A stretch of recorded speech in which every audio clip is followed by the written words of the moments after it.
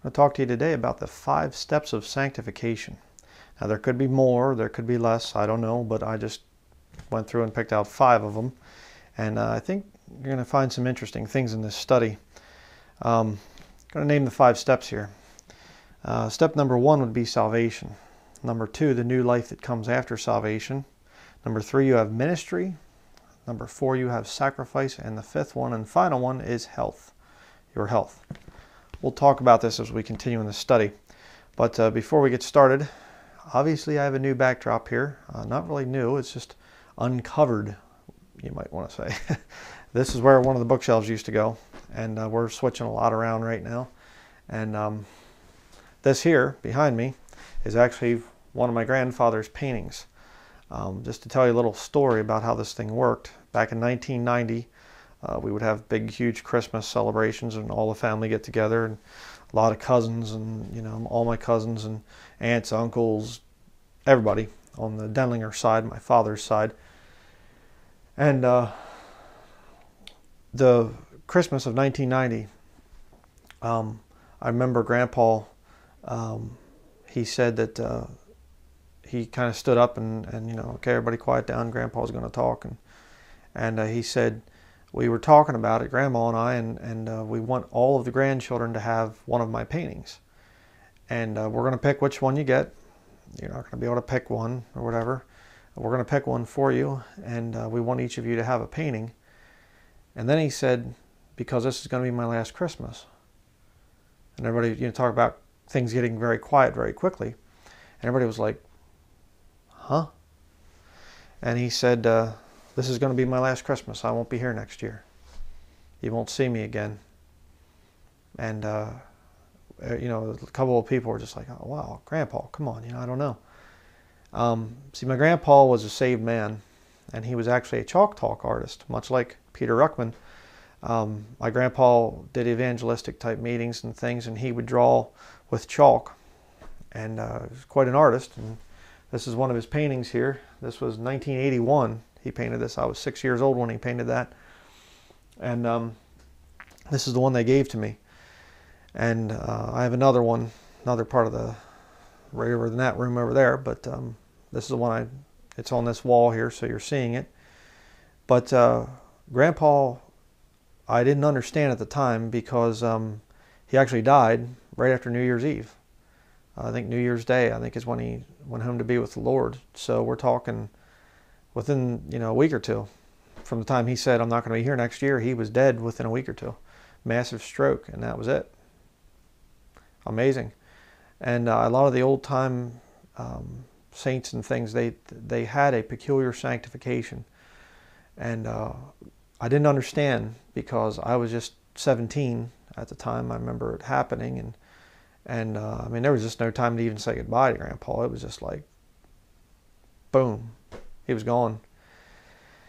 And but like I said, I didn't understand at the time why Grandpa was different in some ways, and I know he was probably very ashamed of me at the time because I was a heavy metal teen, and very rebellious and whatever else, and I know it was a great sorrow to my grandfather to see a lot of his grandchildren really messed up, and he was really distraught about the world and the world's condition.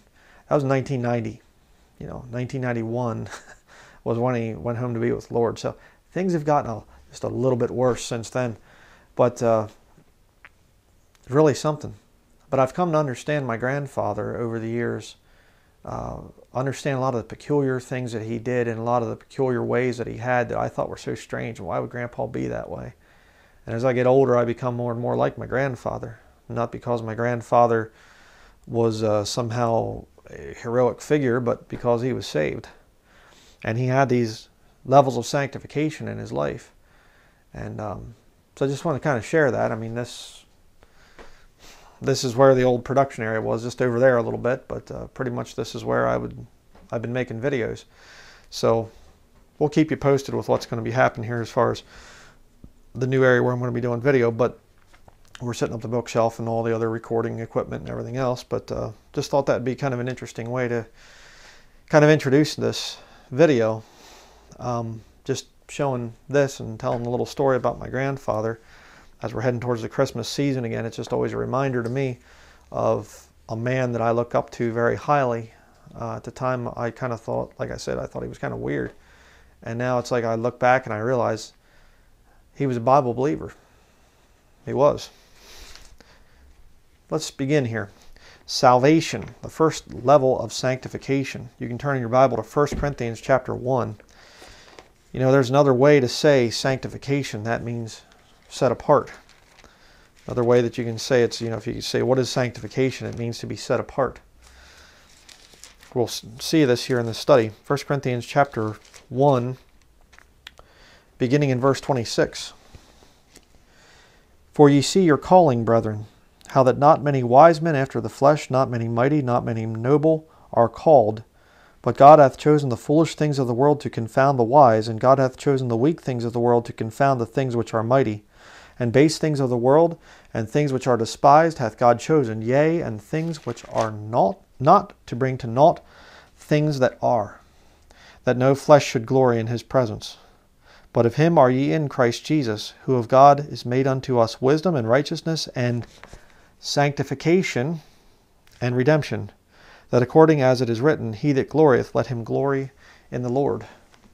You see, you don't come to God and say, I've made a decision, you're going to save me, and I'm going to tell you the conditions upon whereby I am saved.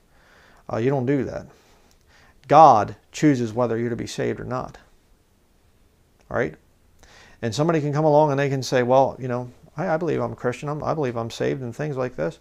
But it's up to the Lord whether that person's saved or not. I mean, I've gotten into, you know, debates back and forth with atheists, and they'll get sarcastic and they'll go, I believe that Jesus died for my sin. And they'll act like they're praying this prayer, and then they laugh and things. Well, they confess that Jesus died for their sins. They say he's their Savior, but they aren't saved. You see, the beginning of sanctification happens when you come to God and you present your case, so to speak. Are you a sinner? It's a faithful saying and worthy of all acceptation that Christ Jesus came into the world to save sinners, of whom I am chief. Is that your attitude? Do you come and say, I am a sinner, I cannot save myself? Okay? There's no amount of good works that I can do and continue to do to someday earn and merit my salvation. No, I'm a rotten sinner. I need a Savior. And the Lord looks on the heart. And he says, is this person in that proper condition to be saved? It's up to God to choose you if you're going to be saved. And notice in our passage there, it says there, ye see your calling, brethren, how that not many wise men after the flesh, not many mighty, not many noble are called. But God hath chosen the foolish things of the world to confound the wise, and God hath chosen the weak things of the world to confound the things which are mighty. Okay? And you say, well, that's talking about ministry. Well, that's very true. Very true. But we're going to see here as we go through this study that it's actually a reference to salvation in and of itself. I mean, how many people do you think in the rich, powerful circles of the world, how many do you think really God's going to choose them for salvation? The things that are highly esteemed among men are abomination in the sight of God, and God's going to just choose them simply because they say, hey, I want to believe. I'm not going to give up my life, but I want you to save me. No. God works from the bottom realms of society up.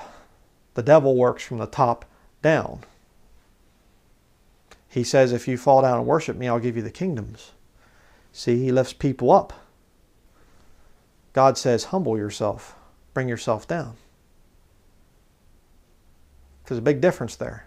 So when you get saved, all of a sudden, you aren't such a great person after all. All of a sudden, you're not really highly esteemed among men. You're not going to be running in the circles of the rich and powerful, the elite.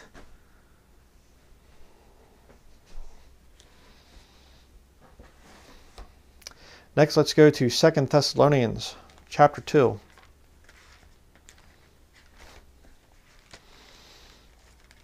You're going to find when you truly get saved that your life changes drastically. 2 Thessalonians chapter 2, verse 13 and 14. But we are bound to give thanks always to God for you, brethren, beloved of the Lord, because God hath from the beginning chosen you to salvation. You see it? Through sanctification of the Spirit and belief of the truth. Sanctification of the Spirit. What did Jesus Christ say to his disciples? He said, I'm going to, separate you from the world. I'm going to, sanctify you from the world. And they said, how are you going to do that? And he said, I'm going to send the Spirit of truth. The Comforter. I will send the Comforter, and he will guide you into all truth. The Holy Spirit of God will set you apart from the lost world. And all of a sudden, this book that never made sense any before, all of a sudden you're going, I understand it. Wow, it's just like it's right there in front of me, and I never saw this stuff before. Yeah. God chooses you. Verse 14, whereunto he called you by our gospel to the obtaining of the glory of our Lord Jesus Christ. All right? God will choose you. That's the first level of sanctification. When you get saved, God has called you out of the world. He brings you out of the world. He doesn't say, oh, congratulations, you believe in me. Just stay in the world and do whatever you feel like doing. You see, this whole easy believism system of just you believe, there's, just pray the prayer, or there's some that don't even say you don't even have to pray a prayer. Praying a prayer is wrong. You just say, I believe I'm a Christian. It'd be like me saying, I believe I'm a Marine. Have you ever been through basic training? I don't need to. I believe I'm a Marine. I can't even get it out. It doesn't work. I can believe I'm a lot of things, and unless I can prove it, I'm not. Right? I'm a Christian. Why? Because I put my faith in Jesus Christ. I called out to God, and he saved me, and he changed my life. That's how I know. I know now that God chose me for salvation. Why? Because he set me apart. He sanctified me. He took me out of that old wicked life that I used to have, and he said, okay, now you're mine. You're my purchased possession. Sanctification begins at salvation. Just gave you 2 scripture references right there. What about this new life? Let's keep reading. 2 Thessalonians chapter 2. Let's read it, verse 15 here. Therefore, brethren, stand fast and hold the traditions which ye have been taught, whether by word or our epistle. Now our Lord Jesus Christ himself, and God even our Father, which hath loved us, and hath given us everlasting consolation and good hope through grace. Interesting. By grace are you saved, through faith. Interesting. Given us good hope through grace. We have good hope, don't we? Yeah. Verse 17, comfort your hearts and establish you in every good word and work. So he chooses you for salvation, and then he establishes you there in every good word. And work. You mean God tells you what to do after you get saved? Sure. But you see, these easy believism people that just say, I believe. Was there any change in your life? Doesn't have to be. I believe. You know what they are? They're Luciferians. Ye can be as gods, knowing good and evil. That's what they're doing. You say, what? I'm not following you on this one. Think about this for a minute. God chooses who gets saved. So you come to God and you cry out to God and you say, God, please save me. Please, Lord, I don't want to go to hell when I die. You plead your case before God. You bring your case before God and say, please save me. But the easy believism heretic comes along and they say, I just believe. I understand that Jesus died on the cross to pay for my sins. I'm a sinner. We're all sinners. So I believe. Yeah. Is there a change in your life? Whatever. It doesn't have to be. They define salvation on their own terms. That's what they're doing. So they are in effect saying, I can take the place of God. God doesn't have to save me. I will just declare that I am saved. And that there doesn't have to be any physical outward changes. There doesn't have to be a single thing of turning from sin or anything like that. I just simply declare that I am a Christian. I have believed the gospel. I am saved. I know I'm saved. I've declared that I'm saved. What about God choosing you? What about God telling you what to do with your life? You see? You see, Lucifer, his heart was lifted up with pride. He got to a point where he was saying, I will be like the Most High. I will ascend above the throne. All this stuff. He thought that he had the authority of God. Let me tell you something. If you haven't come to God as a repentant, broken, contrite sinner, what is repentance? Changing your attitude, changing your mind, changing your course of action in life, and realizing, I can't keep doing this.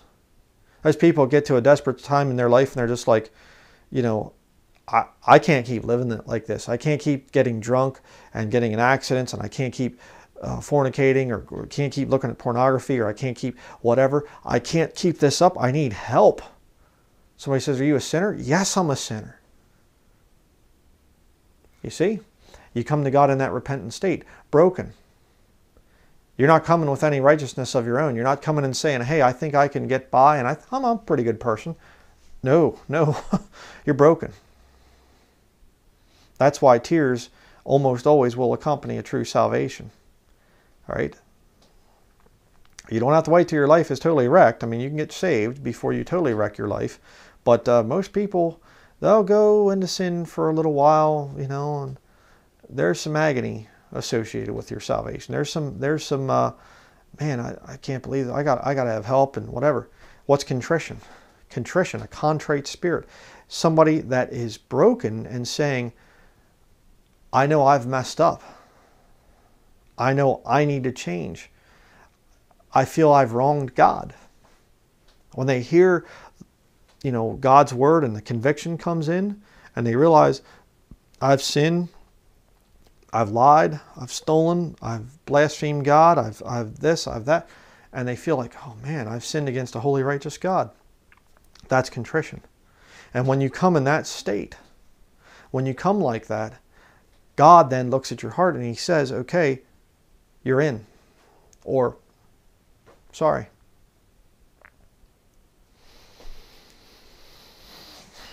But I want you to notice three things here. Okay? Number 1, verse 15 there. Therefore, brethren, stand fast and hold the traditions which ye have been taught, whether by word or our epistle. Do you do that when you're lost? No. Stand fast and hold the traditions which ye have been taught, whether by word or our epistle. All of a sudden, you're going to find yourself taking stands that you would have never dreamed of taking back in your lost life. All of a sudden, you're going to be real worried about people messing with the King James Bible, or whatever the equivalent is in your language. You're going to start thinking about end times types of things, and you're going to start thinking about people going to hell. And wait a second, Roman Catholicism teaches that Mary's somehow a mediator between, or mediatrix, between, you know, Jesus and man and things, and you got to go to the priest and you got to go to here, and you're going to start to think about spiritual things like you never did before. Something changes. And I maintain and will maintain to the day of my death, or being called up, that most people in these church buildings are lost. All right? Why? They don't want to talk about the things of the Lord. They don't want to hold fast. They'll talk about the same things that the people out in the world talk about.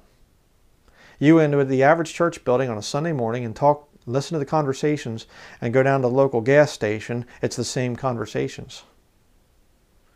Oh, Donald Trump just got elected. What do you think he's going to do? How do you think he's going to do for the president? Boy, I heard there's going to be a lot of snow this weekend. Did you get your Christmas shopping done? Hey, yeah. When you get truly saved, you will take stands, and you will want to talk about Jesus Christ. Take stands that you wouldn't have done in your lost life. Number 2, you will change your life to conform to the Bible. You will. This is the way it's going to be. And you will be established by God in understanding Scripture. And, look at verse 17. Comfort your hearts and establish you in every good word and work. You will do works meet for repentance, the Bible talks about. all of a sudden you'll find yourself wanting to do things for the Lord that you can't even explain. Why do I start feeling like this? And I want to tell people about Jesus, and I want to read my Bible, and I want to pray, and I want to start cleaning up my life, and I got to go through my movies and see which ones I should keep and which ones I should throw out. Maybe I ought to throw them all out. Yeah. All of a sudden, your interests are going to change at true salvation. And you say, what is that? Sanctification. God sets you apart. He takes you out of the world and says, you're mine now. You're my purchased possession. And I'm going to give you a new life. And that new life is going to further separate you from the world. Everybody that gets saved, every single person that gets saved, will do stupid things right after their salvation. Why? They're a babe in Christ. Do you ever see a baby? They put dumb things in their mouth. Pick up something, I remember this, my one cousin of mine years and years ago, she had a little baby boy and stuff, and he's, walking around the back, porch at the house where I grew up, and he sees this spider, daddy long-legger, big long-legged thing, and he's looking at the thing, and he goes and grabs it and goes, pops it right in his mouth. And my cousin's like, no, don't do that. That's what babies do. As a baby Christian, you're going to do that kind of stuff. You're going to believe things that are lies. You're going to do some really dumb things. What are you doing? What's happening? God saved you. First level of sanctification. Now the second level of sanctification is He's going to start teaching you things. And you're going to go, wait a second, I was using a new version when I first got, oh man, I didn't know that. And the Lord's like, yeah, it's okay. Use the King James. There's a pre-trib rapture? I didn't know that. Whoa, man, I heard some good arguments for it and stuff, and I used to believe that we're going to go into this time, and whoa, Lord's going to show you stuff. And you start reading the Bible, and you go, it doesn't make any sense. This part here doesn't seem to line up with that part there, and how do we mesh everything together in the Bible? And then you hear about dispensational teaching, and you go, oh, there it is, And on and on and on and on and on. Sanctification, that new life that comes in. And all of a sudden you're going to say, hey, you know what? I used to get down there and I used to smoke and I used to drink and I used to do this and I used to do that. And now the Lord's convicted me and I'm slowly, I don't say salvation happens and you go, boom, all bad habits are gone. Of course not. Give me a break. I don't teach that. Never have. Although liars like to say I have. Ask them for proof. They can't provide any, but whatever. You'll start to see your life cleaning up. That new life. Gradually you will learn more and more and more things. You'll understand the scriptures better. You'll understand things in your life better. Sanctification.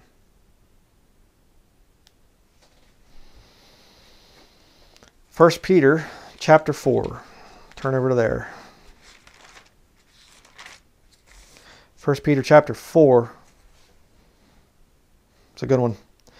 For as much then as Christ hath suffered for us in the flesh, arm yourselves likewise with the same mind, for he that hath suffered in the flesh hath ceased from sin. That he no longer should live the rest of his time in the flesh to the lusts of men, but to the will of God.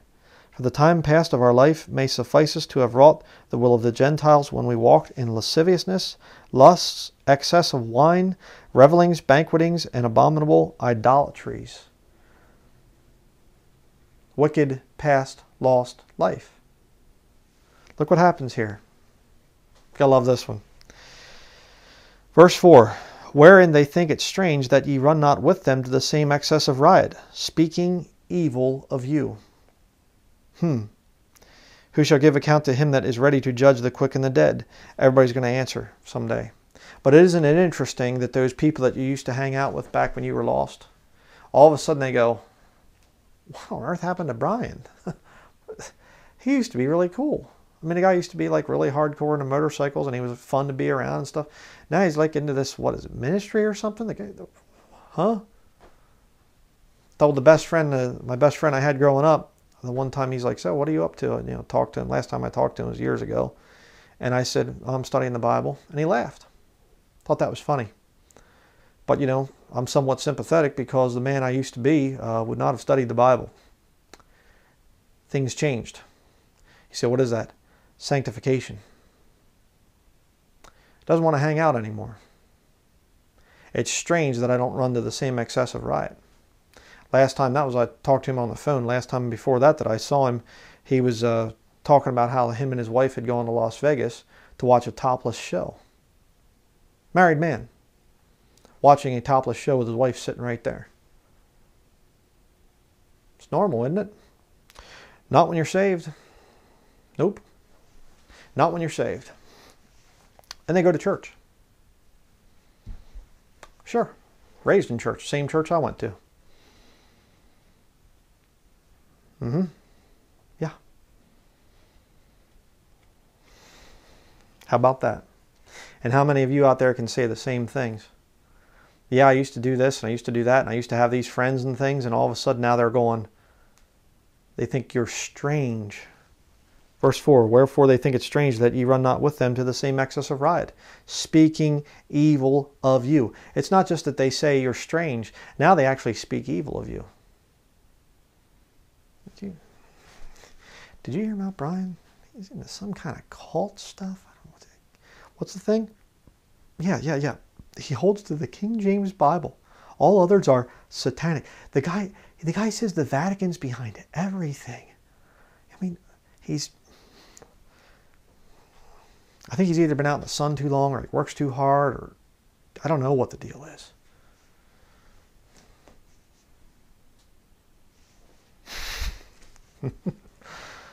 If you're newly saved, you're going to get it.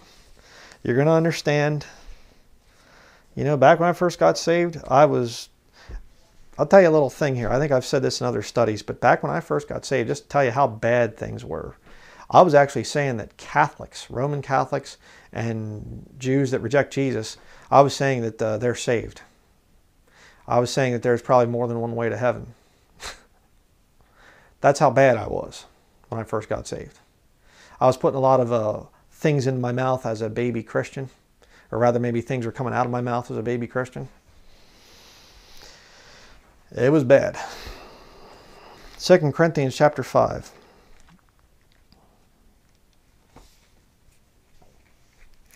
Second Corinthians chapter 5, verse 17.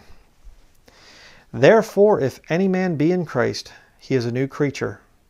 Old things are passed away. Behold, all things are become new. Now, I go over this verse and over this verse and over this verse, and this is the one that I get accused of. People say, you're teaching Lordship salvation. It's so ridiculous. I mean, I get this thing all the time from these satanic, easy believism people, the people that just save themselves according to their own thoughts and beliefs.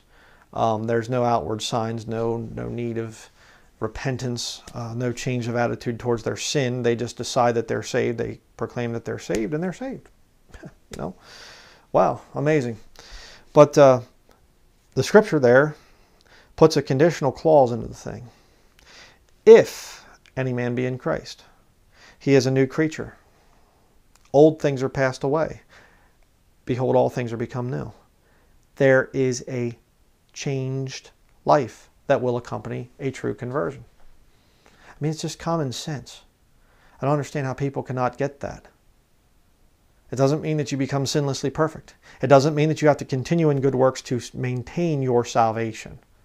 It doesn't mean that at all. It means at a true conversion where you've come to Jesus Christ and the Lord saves you, He chooses you, He looks at your heart condition and He says, that's real. This person's going to live for me. They're not going to be perfect. They're not going to be sinless. Only God is sinless. Okay? Only the Lord Jesus Christ, when He was here on the earth, God manifested in the flesh, He was perfect. He was sinless. Nobody else can do it. But the whole point is there will be a changed life there. God's going to tell you what to do. Why? Because you're His purchased possession. It's very, very simple. He will sanctify you by giving you that new life that will further set you apart from the rest of the world.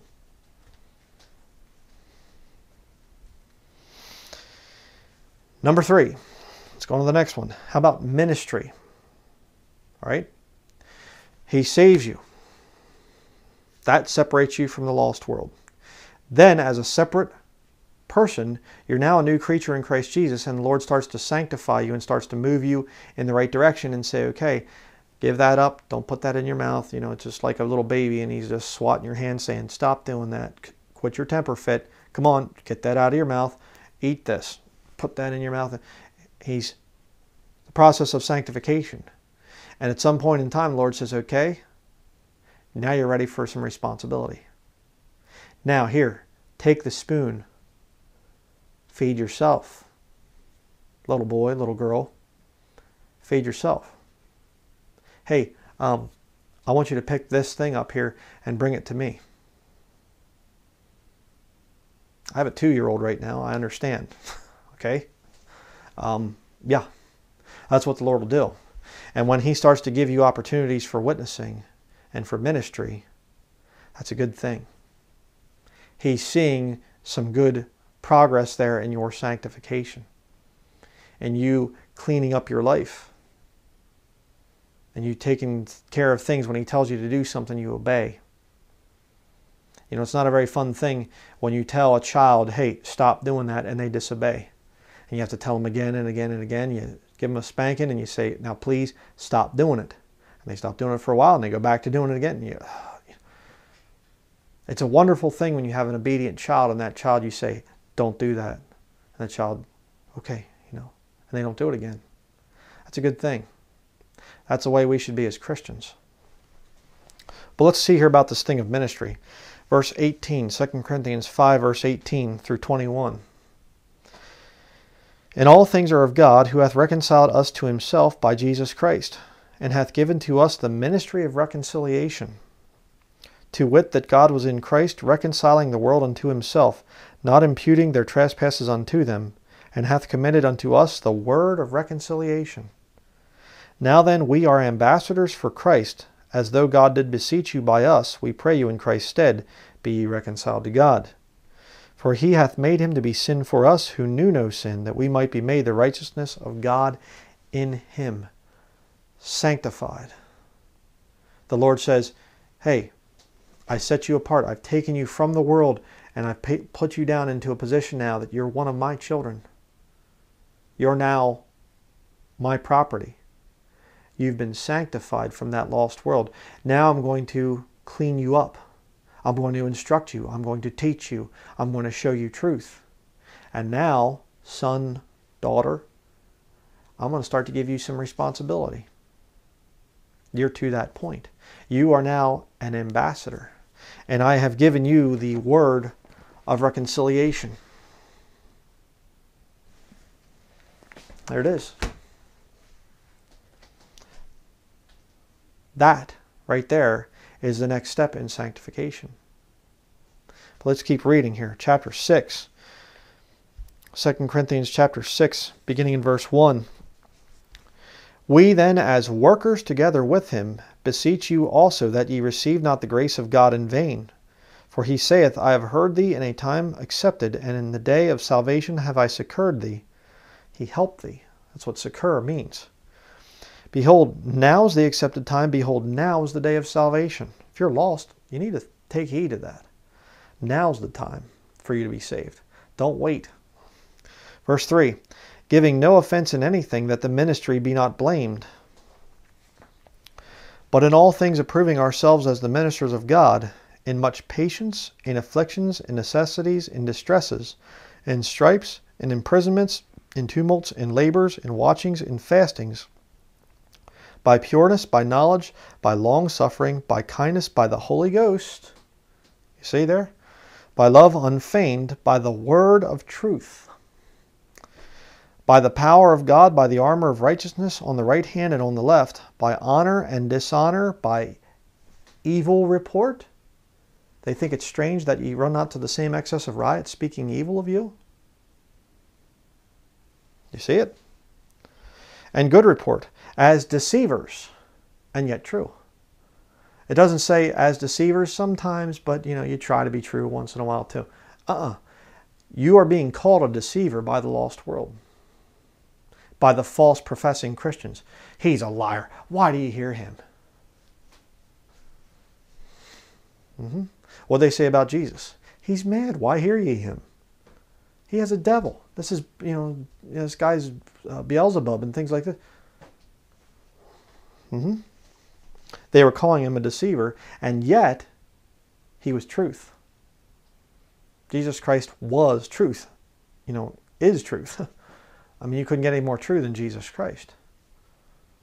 Well, we are his servants. We are his ambassadors. He's committed unto us the word of reconciliation. Sanctify them through thy truth. Thy word is truth. You see how it works? You will be called a deceiver. You will be slandered. You will be mocked and put down.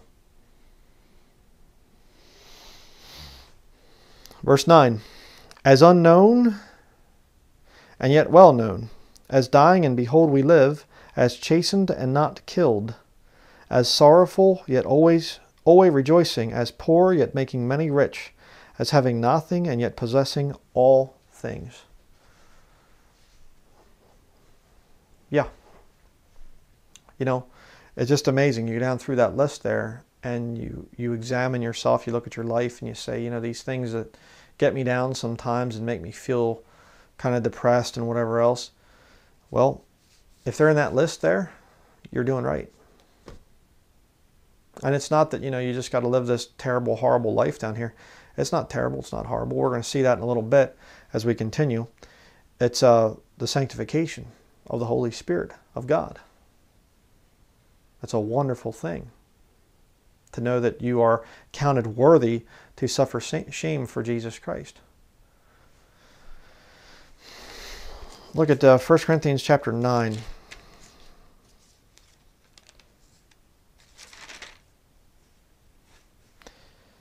1 Corinthians chapter 9, verse 19. For though I be free from all men, yet have I made myself servant unto all, that I might gain the more. And unto the Jews I became as a Jew, that I might gain the Jews. To them that are under the law, as under the law, that I might gain them that are under the law. To them that are without law, as without law, being not without law to God, but under the law to Christ, that I might gain them that are without law. To the weak became I as weak, that I might gain the weak. We'll see more on that later. I am made all things to all men, that I might by all means save some. And this I do for the gospel's sake, that I might be partaker thereof with you. That's one of those things that is, you can read it and you go, oh, yeah, that sounds good. That's part of the thing of sanctification that's not always fun to think about. God is going to put you through things so that you can minister to other people. God's saints do not sit on satin pillows down here on this earth. God expects you to be in the trenches, to have depression problems, to have health problems, to have financial problems, to understand different things, different people, different ways of, whatever. Why? So you can minister to them. And I've said this point before in other studies. Paul does not say in verse 22, I make myself all things that I can win other people. I am made. And these modern professing Christians, they'll say, well, I'm going to be like, the Romans to win the Romans or something like this. No. They'll say, we're going to play rock music with Christian lyrics so that we can win people that are into rock music. That's not what the text is saying. Not at all. I mean, these people. What the Lord is doing there is He's saying, as part of the sanctification process, I am going to put you through experiences so that people can relate to you when you talk about your testimony. And you can go and you can help people in their situation. Yeah, that's part of the sanctification process. Now let me ask you a question. How quickly can that happen? Well, the Lord can put you through some things pretty quickly, and you can have some interesting life experiences when you first get saved. But a lot of what you're going to go through as a Christian, it's going to take a lifetime. You're going to go through things. The Lord's going to put you in situations the whole way through until the end of your life, be it death or the rapture. Yeah. What is it? Sanctification. You see?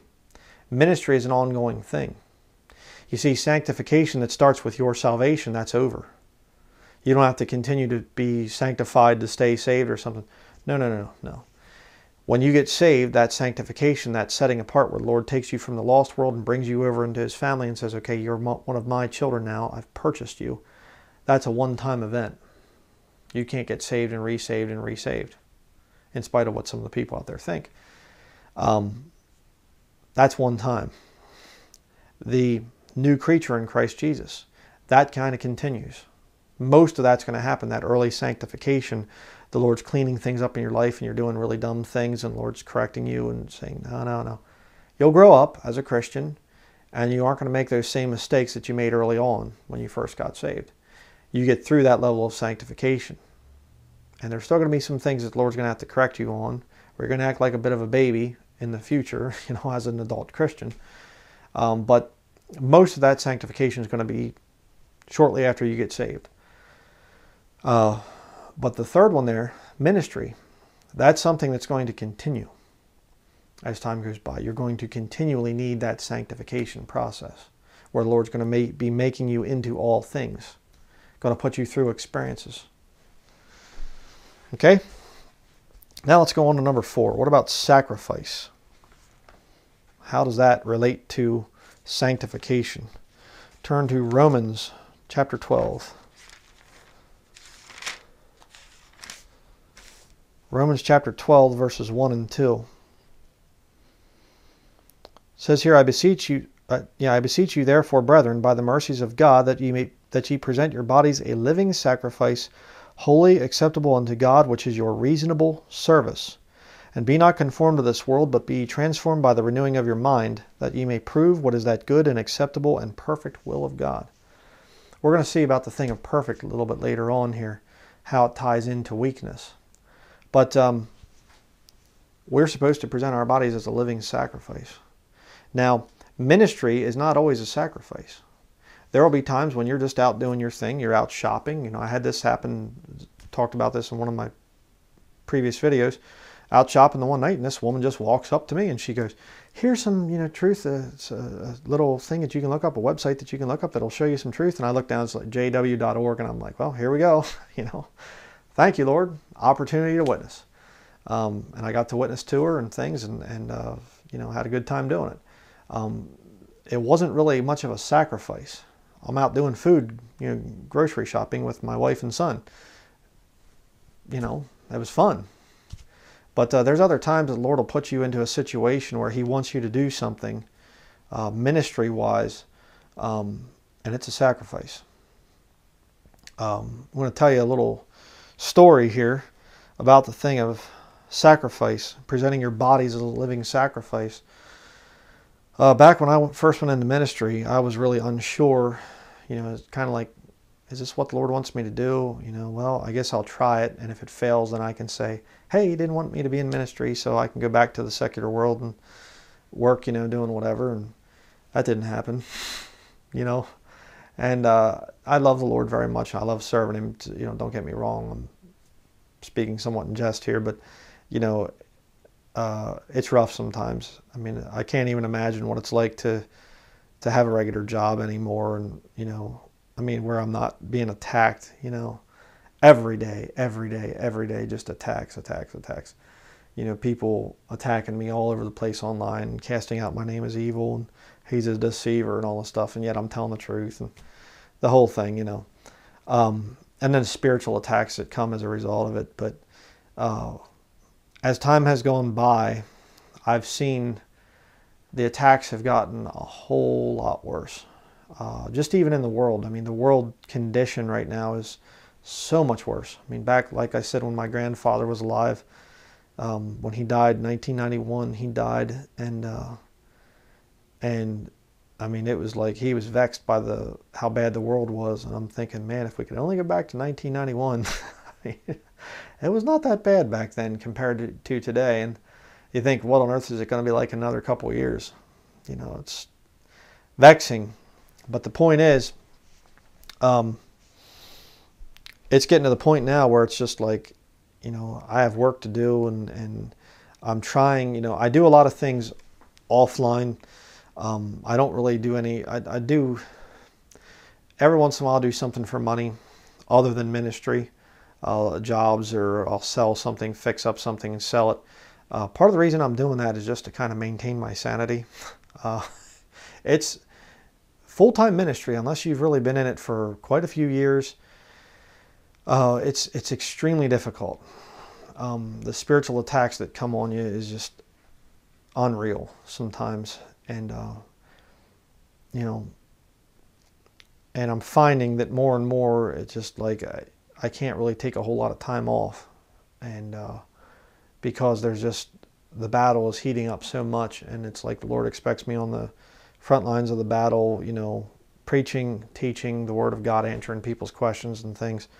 And I try my very best to do it. And, you know, we're right in the middle of reorganizing this place, and I'm building a lot. And you can't see it. I'm leaning right now. You see me doing this the whole way through the video. You're probably thinking, what on earth is he leaning on?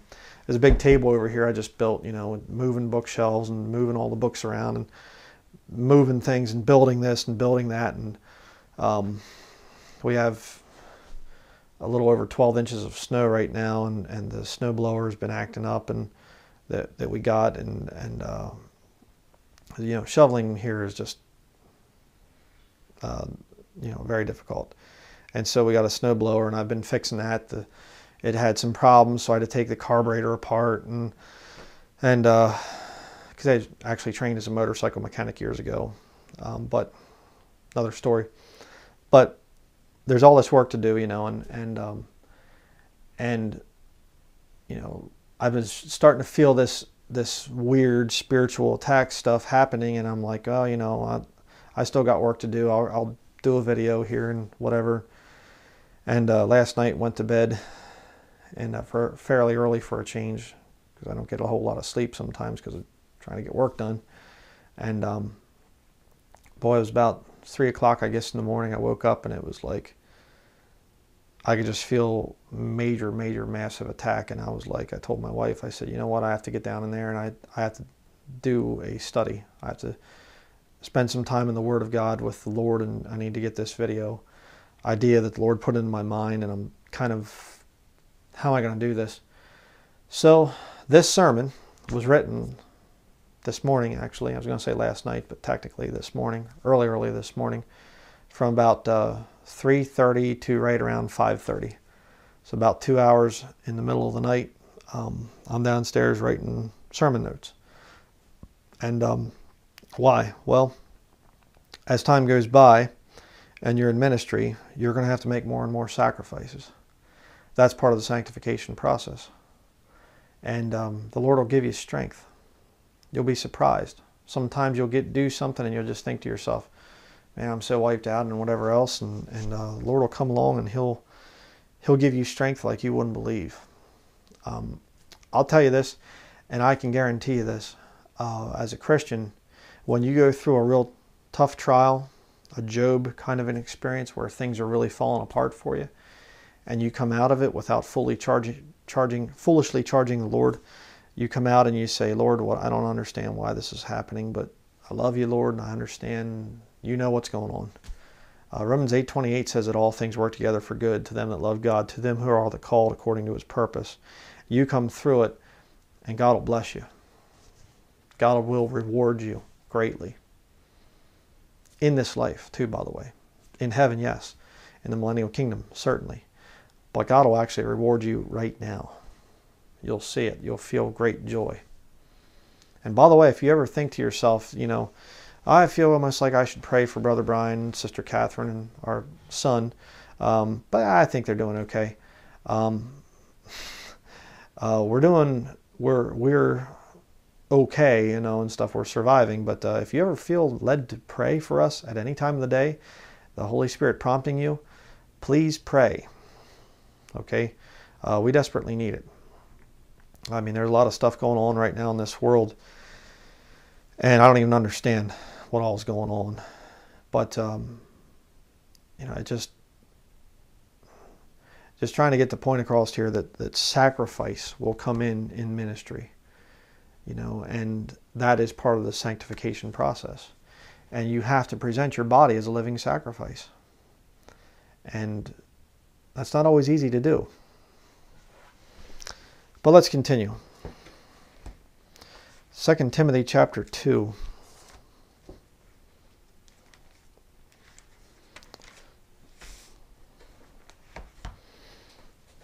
So, and another thing, I'll just tell you a little bit more of the story here. Was it yesterday, I guess it was, or maybe the day before, I forget, but I had motor trouble with the snowblower. Took the carburetor all apart, sitting out there and taking the thing apart and stuff, checking everything. Okay, all the jets clear and the bowl in the bottom and stuff. Is there any dirt in there? No, everything looked good. So cleaning out all the fuel lines and everything. I think I had ice in my fuel line coming from the gas tank down to the carburetor. But so I get the whole thing back together and started up today. Everything's running great, doing a wonderful job. And stone lane, and stone gets up in and jams itself in behind the auger, basically the blades inside the blower there. Jams it in there, and there's little bolts, a shear bolt, and it snaps it off. And now, so the one side of the snowblower doesn't work. I'm just like going, and it's like, okay, Lord, I'll go in, I'll do the study, just, you'll see that as time goes by. 2 Timothy chapter 2, verse 19 through 21 says here, nevertheless, the foundation of God standeth sure, having this seal, the Lord knoweth them that are his, and that every one that nameth the name of Christ depart from iniquity. A changed life, oh, imagine that. But in a great house there are not only vessels of gold and of silver, but also of wood and of earth, and some to honor and some to dishonor. If a man therefore purge himself from these fleshly things, in other words, he shall be a vessel unto honor, sanctified and meet for the master's use, and prepared unto every good work. It is extremely important for you to sacrifice certain things in your life. Sacrifice your time. Sacrifice your health many times, which we're going to be talking about next. Sacrifice. Why? Because it's a sanctifying work. This vessel, this is a vessel right here. The Holy Spirit is poured into the vessel. You understand? Okay? If you are saved, you have the Holy Spirit of God. You don't have to seek Him by speaking in tongues or some other thing or whatever. You have the Holy Spirit of God if you're saved. Now, the Holy Spirit can only do things in your life depending on how much you've sanctified things, in your life. In other words, if you've still got problems and whatever else, and you still have a cigarette smoking problem, or you're looking at pornography and struggling with that, or you've got other sin in your life. Notice I said that. I didn't say you live a sinless, perfect life if you're truly saved. I don't teach that, never have. When you have sins in your life, you still are not a sanctified vessel. You still have to get that stuff out of your life. You have to make, and when you do, that's great. But then there's also the thing of sacrifices that come in. The Lord puts you into ministry and He says, hey, I want you to go and do such and such. And you say, well, Lord, that's going to take a lot of time. How am I going to get all that stuff done? I got other things to do here, and I got this to do, and I got that to do. I should be going to the store right now, to a dealership or something in the area, to try and get the shear bolts to fix my snowblower so I can finish doing my lane. And it's just like, nope. I should have gotten a full night of sleep last night. Nope. Why? Because this has to be done. And Lord, you'll get to that point where you'll understand when the Lord really wants you to do something, He will show it to you. He'll make it very clear. And He'll say, do this first. That will happen. You have to be a vessel unto honor. And the only way to do that is for you to sanctify your life by making sacrifices. But now we're going to move on to the final one here. This, I would say, is the highest level of sanctification. This is the one when you get through the others. Salvation, the new life, ministry. Lord trusts you with ministry, and you have to make some sacrifices as a result. Now you get to the next one, which I believe is the final level of perfection. Sanctification. Turn to Philippians chapter 3, verse 10. The final one is going to be your health. Philippians chapter 3, verse 10. I'm going to show you this.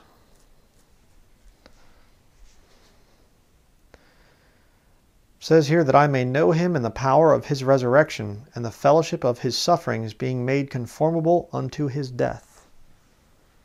I've been over this one many, many times. I quote this scripture quite a bit because it's a very, very profound scripture. But I got to thinking about this and I thought, what did Jesus become on the cross? He became sin who knew no sin, that we might be made the righteousness of God in him. Jesus Christ took on the sins of the world upon himself. You know what one of the sins is out there? Hatred. Do you take on the sins of the lost world, them hating you, casting out your name as evil? You know, sometimes it gets very, very difficult. I can say this from experience. We have over 1,000 videos now, moving towards 1,100 videos, and the hatred that I have from people. I mean, I grant you, I say some controversial things, and I can get people angry and stuff like this, but my word, I mean, I can put out a video, my video on cures, headache cures and remedies and things for Bible-believing Christians, and I get people hate me for doing a video like that. And I'm going, huh? The hatred that comes upon myself, my wife, the horrible things that have been said about us, and the videos that have been made, and people just hate my guts. They hate everything about me, and you can feel that stuff coming upon you as a Christian. Just like Jesus Christ bore the sins of the world when he was dying on the cross there, he became sin. It's like when you get farther along in your life as a Christian you get, and your sanctification gets greater and greater and greater, you'll feel that hatred. You'll feel that evil just coming upon you, and all these people that just hate the very air that you breathe. I mean, it's incredible. What is it? The fellowship of his sufferings.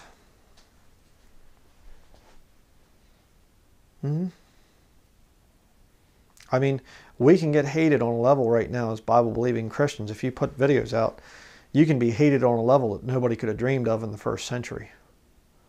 A lot less people in the first century, and there was certainly no worldwide internet ministry where anybody could get in there and write comments about you. I mean, we can, as Bible-believing Christians, we can get hated today. It's amazing the levels of hate that can come upon you as a Christian. And it isn't just like, oh, it doesn't bother me. It's hard sometimes. It really is. And there's enough people out there that support the ministry and things and pray for us and write little testimonies and things. I never understood this passage, and your video really helped, and just got saved, and I thank the Lord for helping me to find your videos, and that stuff keeps me going, and that's wonderful. I appreciate that. But I'll tell you right now, there's a lot of times I can feel the hate. I can just feel how much people just despise me. And it's, tone it down. Brethren, I can tone it down. I can be just as nice as I can. And people still hate my guts. So my method has always just been, let me just explain this for those of you who don't understand my sarcasm and some of what people perceive to be arrogance and things like this. I want people to know what I believe. I don't believe in being politically correct for any reason. I believe in being blunt and brutally honest and just coming out with it. And if you're wanting the truth, you're gonna see past some of my sarcastic ways and whatever else, or you'll enjoy it if you're a Bible believer. Most Bible believers I know of have sort of a weird sarcastic sense of humor. The Lord does. I've talked about that in other studies, but you're going to understand things. And if you're lost, I've gotten things from lost people. I've gotten stuff from Roman Catholics, and they're like, you know what, I don't agree with what you're saying, but I do feel that you love people. Thank you. So you're thinking a Roman Catholic? Yes, I am. I thank you because you understand my spirit. You understand when I come out and I say Roman Catholicism is wicked, it's satanic and things like this. I'm not saying it because I hate Roman Catholics. I don't hate Roman Catholics. I don't hate Muslims. I don't hate sodomites. I don't hate atheists. I don't hate anybody. I don't. I have strong disagreements with what you're doing. And I'm going to make my strong disagreements known and plain so that you're not wondering, well, he's kind of ambiguous. I'm not ambiguous. All right? That's not going to happen. But coming out with the truth, as I do, is going to get you hated. It's going to get a lot of people coming after you.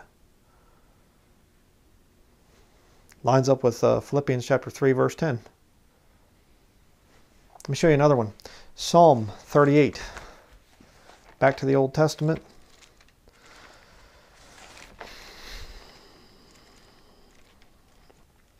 You could call this the 6th Psalm.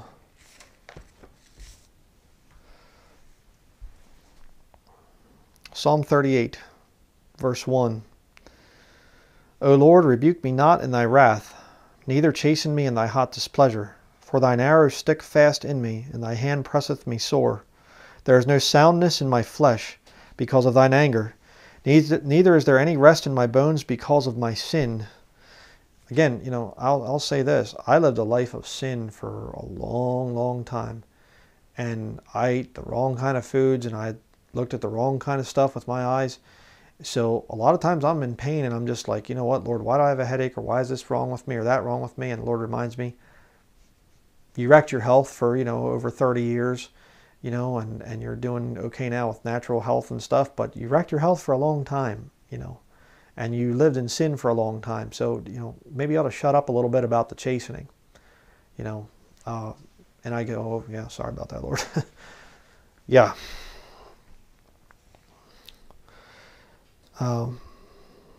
Verse 4, for mine iniquities are gone over mine head, as an heavy burden they are too heavy for me.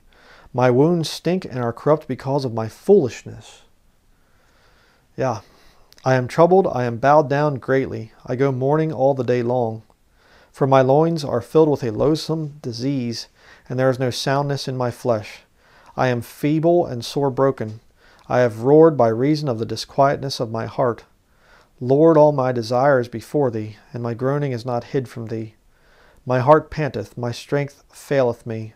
As for the light of mine eyes, it also is gone from me. My lovers and my friends stand aloof from my sore, and my kinsmen stand afar off. Part of sanctification.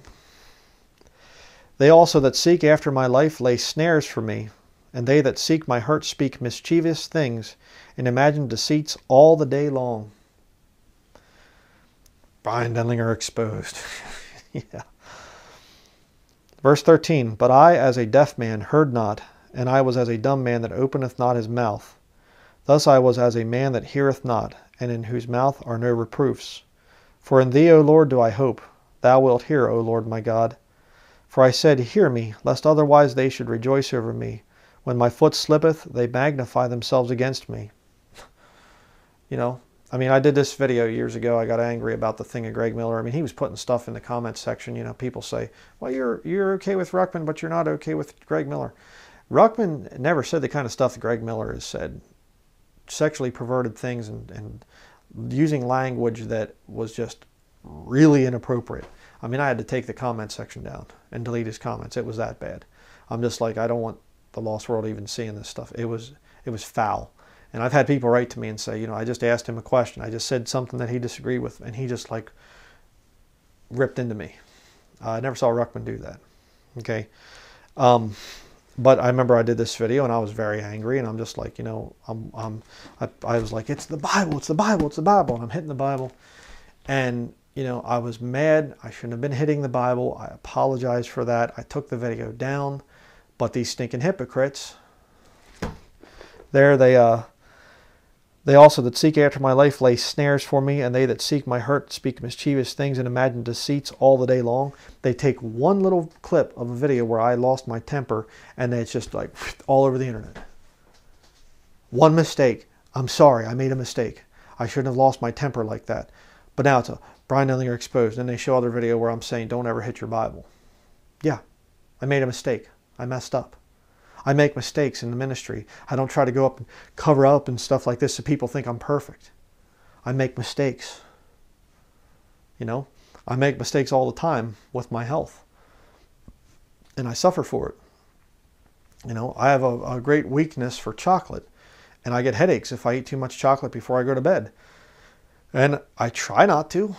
I go for a long time sometimes without eating chocolate. But, Sometimes I eat chocolate and I wake up and I have a headache all day. It's stupid. Why do I do a thing like that? You know? They'll do the same thing with you as you get further along the line of sanctification.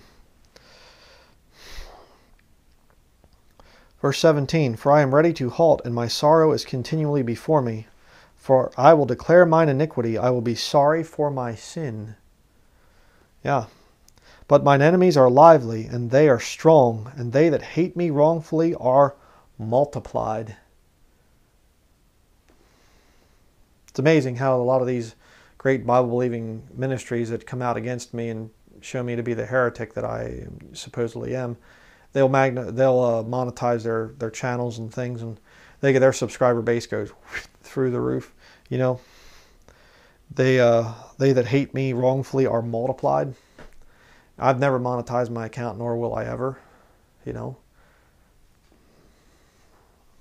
it's crazy. Verse 20. They also that render evil for good are mine adversaries, because I follow the thing that good is. Forsake me not, O Lord, O my God. Be not far from me. Make haste to help me, O Lord, my salvation. That's the prayer you're going to get to. That's where you're going to get to as you get into later on, parts of your life where the sanctification starts to happen, where you're starting to suffer. You feel the hatred from the people that just can't stand you. I mean, I've been doing this thing since 2007, 2008 on the internet, but 2007. So it's going to be 10 years next year of being in very, very hardcore ministry. Not backing down from very many subjects. If Lord shows me something, or now that my wife has joined the ministry a number of years ago, Lord shows us something, we'll bring it out, no matter what it costs. And we pay a high price for that. We really do. My wife has been in very, very good health, and she's even started to feel some weird things just going wrong with her health. And she's like, I don't understand. We're eating the right thing. We're eating the same stuff we've always eaten. And, am I doing something wrong here? And I'm like, no, honey. That's what happens. Your health failing will be the final level of sanctification. I'm going to show you that here in just a couple minutes. Actually, you know what? I'm going to show it to you right now. Just looking at my notes there and going, oh, yeah, actually we're there now. 2 Corinthians chapter 12.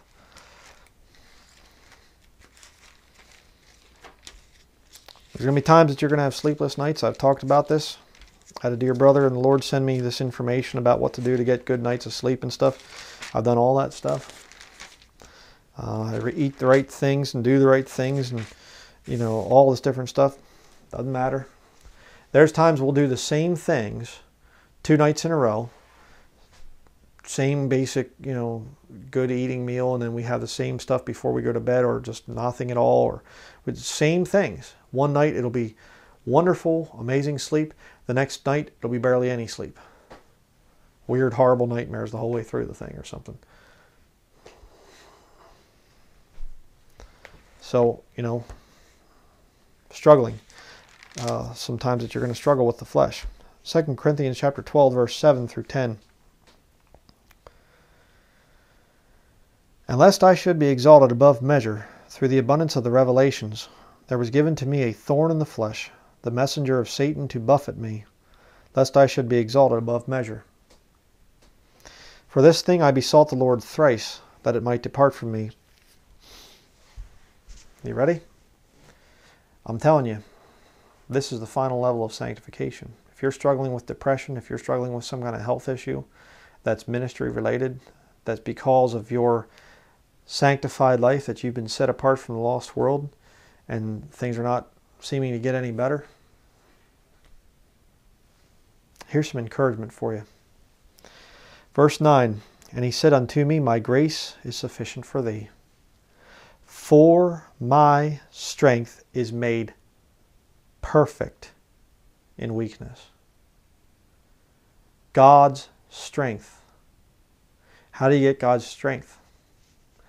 Sanctification, salvation, a new life, ministry, sacrifice, your health failing.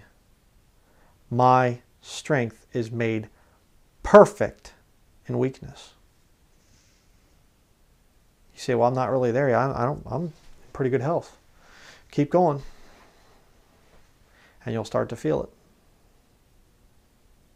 You say, well, can I avoid this whole thing of all this bad stuff that could happen in my life, and feeling down and feeling depressed and health problems and whatever else?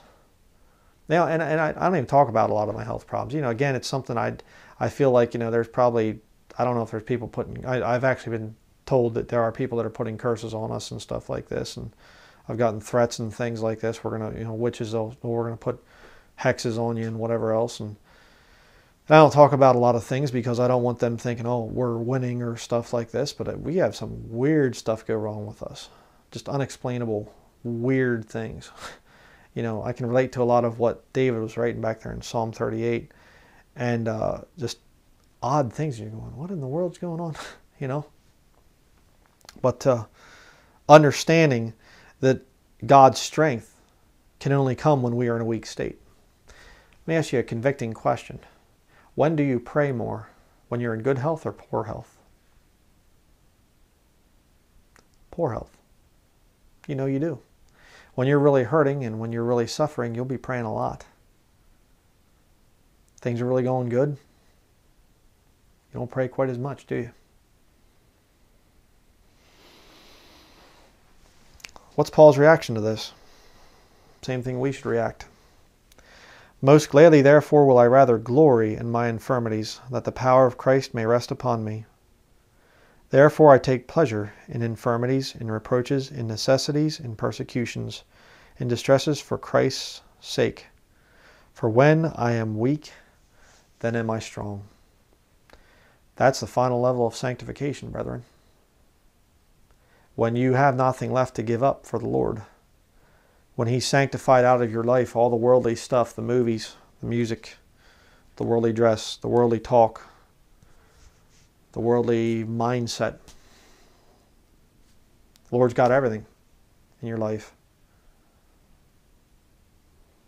And then your health starts to fail. And you're down on your knees and you're going, God, I don't know what in the world's going on here. I didn't do a thing. I don't know why I have a headache. God, I don't know why I'm not sleeping at night. Am I having these depression problems? Why am I this? Why am I that? The Lord says, because right now I'm going to give you my strength. What an encouraging thought. As your health starts to fail, as you're going down like this, the Lord will come along and He'll say, here, let me help you. I'll give you my strength. And you can only experience that power when you're weak. It's made perfect in weakness. And I know, I wish I could just help people. I know a lot of you struggle. I know a lot of you write me and just say, Brother Brian, could you please pray for whatever problem? I'm really having struggles here. I'm really having some problems. Yeah, I understand. We're going to continue here in just a minute. I'm going to talk to you about the rest that comes when we get rest from this whole thing. It's going to be the final part. But let's look at another scripture here quickly. Kind of rabbit trailing a little bit here on my notes. But this is a very near and dear subject to my heart. Because it used to be, I can say, I don't understand. Why is this stuff happening? And question, am I doing something wrong? Is that why I'm having this thing happen here? Or did I eat the wrong thing or whatever? Look at this. 1 Peter chapter 4, verse 12. It says here, Beloved, think it not strange concerning the fiery trial which is to try you, as though some strange thing happened unto you. But rejoice inasmuch as ye are partakers of Christ's sufferings, that when His glory shall be revealed, ye may be glad also with exceeding joy. If ye be reproached for the name of Christ, happy are ye. For the Spirit of glory and of God resteth upon you. On their part He is evil spoken of, but on your part He is glorified. But let none of you suffer as a murderer, or as a thief, or as an evildoer, or as a busybody in other men's matters. Yet if any man suffer as a Christian, let him not be ashamed, but let him glorify God on this behalf. How contrary to what modern Christianity is all about. Modern Christianity is all about eliminating suffering. Coming to a nice building with all the nice heat and all the nice lighting and all the nice programs that they put on and the nice padded pews and the nice everything. Programs for the children, programs for the adults, classes, seminars, all the stuff. It's all made to eliminate suffering. Let's not preach about controversial things that will make you feel uncomfortable. Let's not talk about your sins. If you've believed in Jesus, that's all it takes. You see? They are taking away suffering so that you will never experience the power of God. It's really something. Finally, let's talk about rest. I did something kind of a little bit interesting in this study. A lot of times when I do a study, a word study, we'll actually look at the first time it's mentioned. Go in your Bible to Genesis chapter 2. Turn back. The very beginning of the Bible, Genesis chapter 2. This time I did it backwards. We're going to end, got two other scriptures to turn to here, but the last final part of this study, we're going to talk about the rest that comes when we have rest from our labor that we did. And we're going to look at the first time that the word sanctified is mentioned in the King James Bible. Sanctified is all throughout the Old Testament. Sanctification is only in the New Testament. Interesting there. But check this out. Genesis chapter 2, verse 3. And God blessed the seventh day and sanctified it. First time the word shows up. Because that in it he had rested from all his work which God created and made. You say, you see, God rested the seventh day from all the work that he had done. Now, is that true? Yeah, it is. But look at the peculiar wording of the verse. That in it he had rested from all his work which God created and made. Let me show you what I believe is going on here. Change the wording just a little bit. I'm not saying the Bible should be rewritten, just to help you understand. Who's the he? He had rested from all his work. I believe it's talking about a saved person. Think about it. How could it be God? Let's read it with the word God in there. Because that in it God had rested from all God's work which God created and made. But let's read it now as a Christian here. Because that in it, the saved man, we'll say saved instead of Christian, the saved man rested from all the saved man's work, which God created and made. Interesting. You see, the millennial kingdom that's coming is when we are going to receive our rest. When we're going to be in an incorruptible body, which we receive at the rapture. We're not going to have to worry about those physical problems, the bad health. We will be completely sanctified at that point in time. We'll be a pure vessel, meet for the Master's use. We will have our rest. And it's ironic because the Lord could just take us to eternity and we just be up there and that's it and whatever. But the Lord's actually going to bring us back down to the earth. So we can experience life here on the earth, but completely 100% sanctified. We will receive a time of rest. I'll show you the New Testament tie-in. 2 Timothy chapter 2. 2 Timothy 2, verse 11.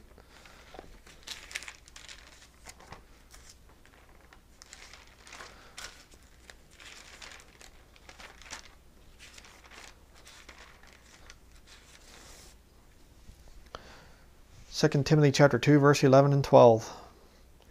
It is a faithful saying that you don't have to worry about this promise being broken. In other words, for if we be dead with him, we shall also live with him. If we suffer, he shall also reign with, or we shall also reign with him. If we deny him, he also will deny us.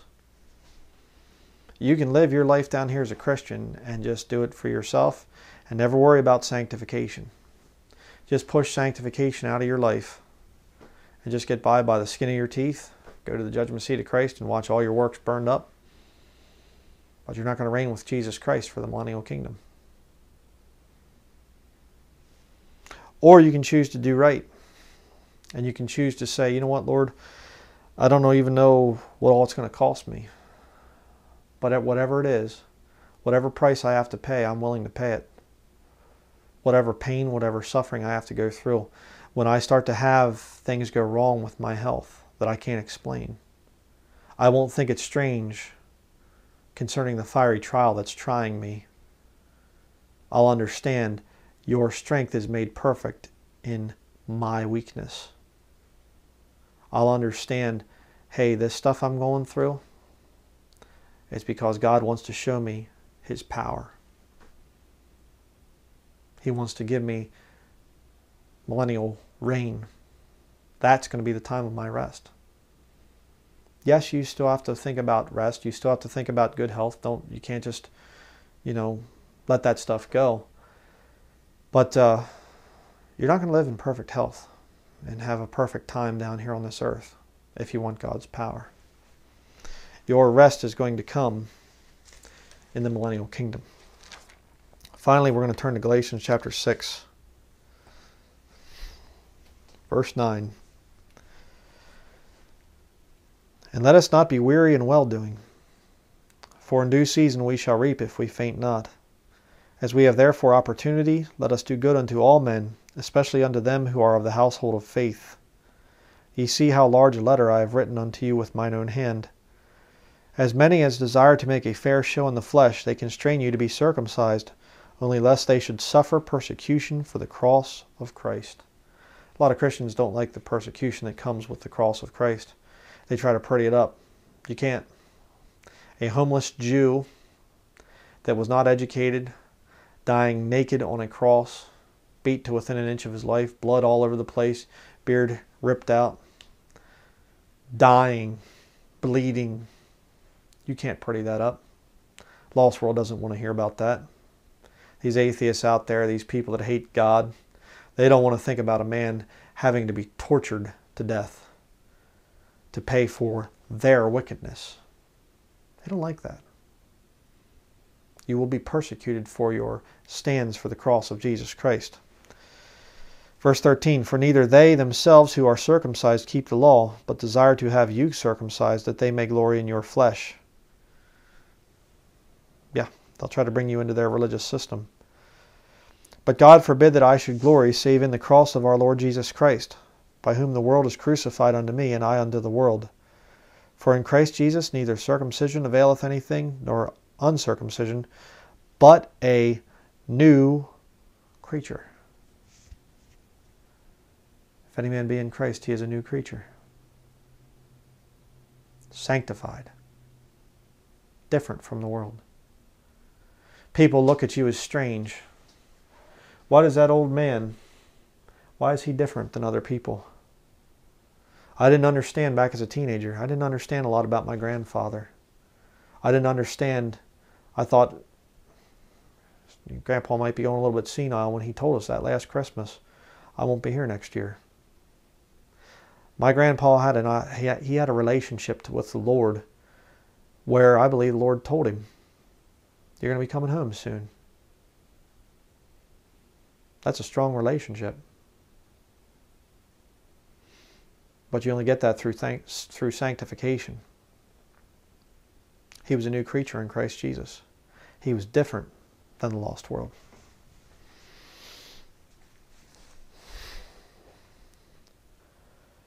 Verse 16, and as many as walk according to this rule, peace be on them and mercy, and upon the Israel of God. From henceforth let no man trouble me, for I bear in my body the marks of the Lord Jesus.